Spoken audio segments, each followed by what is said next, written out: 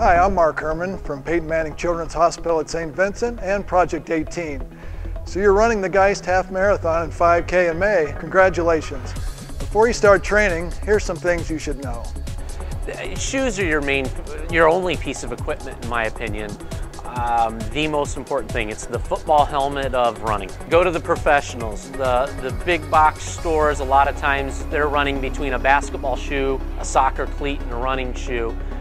The running specialty stores, which we're lucky here in the metro area to have a lot of them, they're all trained specifically just on running shoes and can really look at your biomechanics, get you into the proper shoe based on that.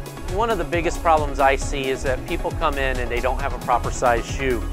What we're shooting for, because the foot actually expands in size as it heats up, we're looking for between a half and a whole thumb's width at the end of the shoe between your longest toe, which might be your big toe, it could be your second toe, and the end of the shoe. So when you try them on in the store, put them on, stand up, have somebody feel, and try to feel there to get that space.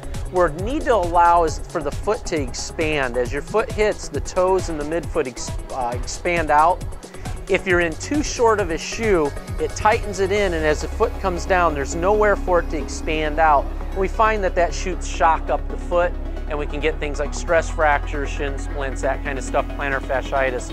So making sure that you have that space at the end, very key. Generally speaking, you're gonna get maybe 4 to 6 months out of a pair of shoes. The chemicals that make up this soft material, they break down when exposed into the environment. And no matter how much you wear them, how much you don't wear them, they're gonna lose about 40% of their cushioning by the time they're 6 months old. And the primary part of the shoe is cushioning.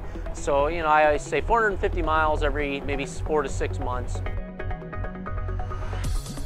Be sure to register for the Geist Half Marathon and 5K at geisthalf.com. We'll see you at the finish line.